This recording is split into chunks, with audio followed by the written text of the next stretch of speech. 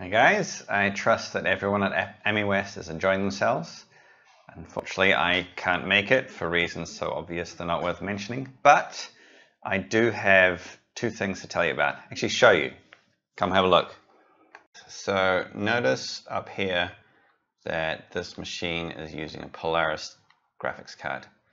So we know that there are no Warp3D drivers for Polaris 10, but let's start Wipeout, which is an old Warp3D game, and it's running. So should be able to go all the way through, start again. So what's happening here?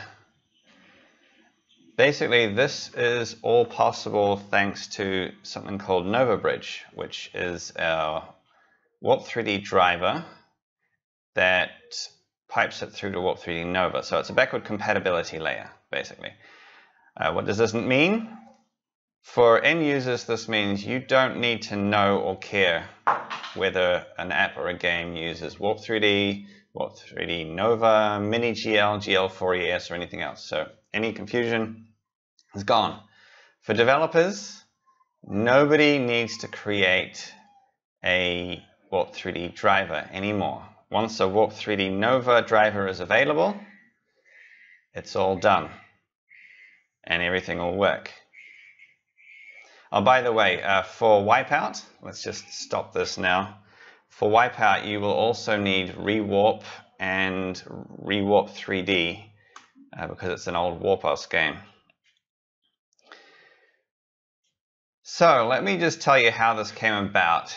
So end of last year, end of 2020, somebody was talking about yet again, how confusing Warp3D Nova, Warp3D, and all the naming scheme is.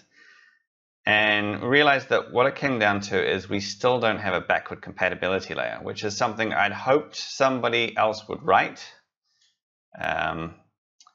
Warp3D came close, but it was never finished.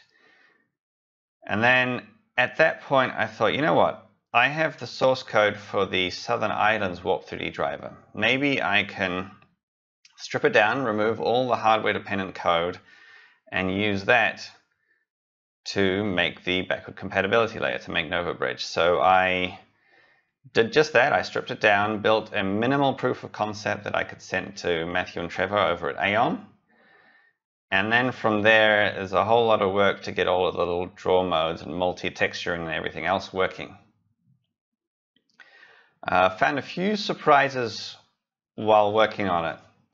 A lot of the old Warp3D drivers have these per game environment variables that you can enable or disable to get around old driver bugs or game bugs. Well, NovaBridge doesn't have any. I did have to work around a few naughty demos poking straight into the Warp3D context instead of using the functions that are provided. But there's actually there's no environment variables. There are no switches that need to be enabled or disabled on a per game basis.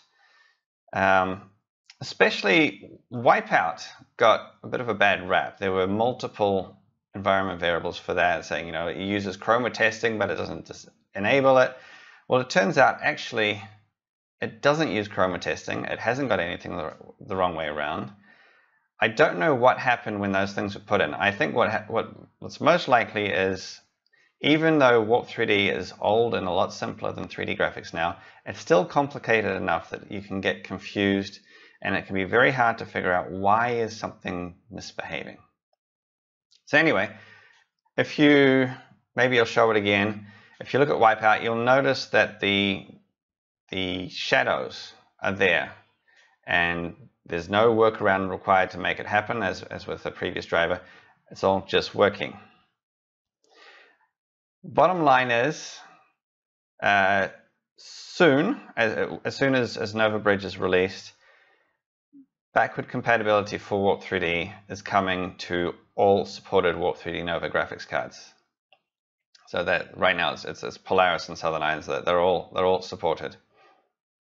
And the naming confusion and seeming complexity of all the different 3D graphics subsystems to a large extent will go away because you don't need to know. You don't need to know, as I said, you don't need to know that OpenJK, for example, is an old mini-GL game, and that Spencer is Warp3D Nova. It'll all just work.